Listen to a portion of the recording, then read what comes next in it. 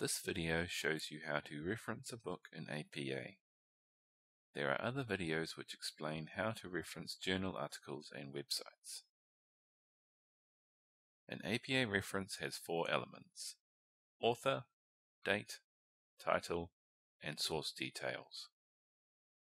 The author field has the surname or family name, comma, then the initial of the given name, followed by a full stop.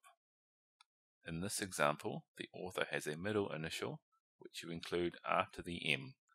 This is followed by a full stop and a space. The date is the year of publication. Only the year is needed when referencing books. This is in parentheses, followed by a full stop.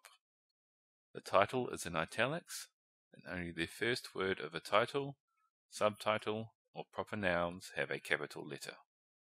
The source details are the name of the publisher, and if the book has a DOI number.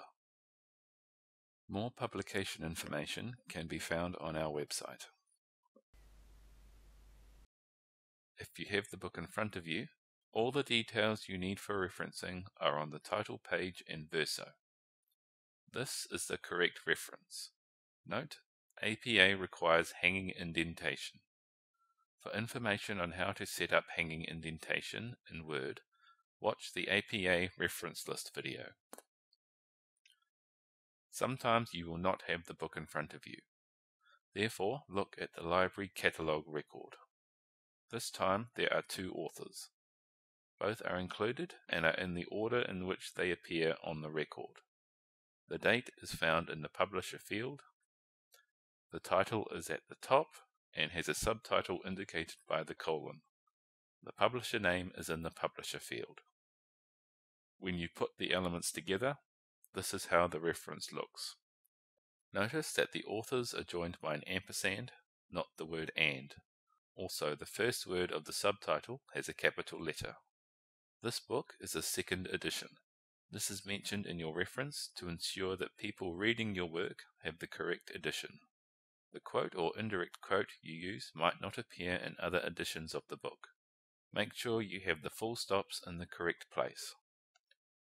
An edited book is a book that is edited by one or more people and may have chapters written by different people. To reference a chapter in an edited book, you must acknowledge the editors and the author of the chapter. This book was edited by Clive McGee and Deborah Fraser, and Chapter 2 was written by Miles Barker. All three need to be acknowledged. The date is 2012. There are two titles, one for the chapter and one for the book. The publication details are in the same format as the other book examples. Put together, the reference is as follows. The chapter author is listed in the author field. The date is in parentheses. The first title is for the chapter and is not in italics.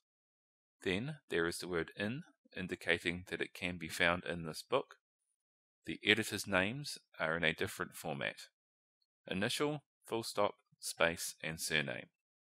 In parentheses after their names is EDS, to indicate that they are the editors of this book. Then the book title in italics. In parentheses after this is the edition number and page numbers of the chapter. Finally, the source details.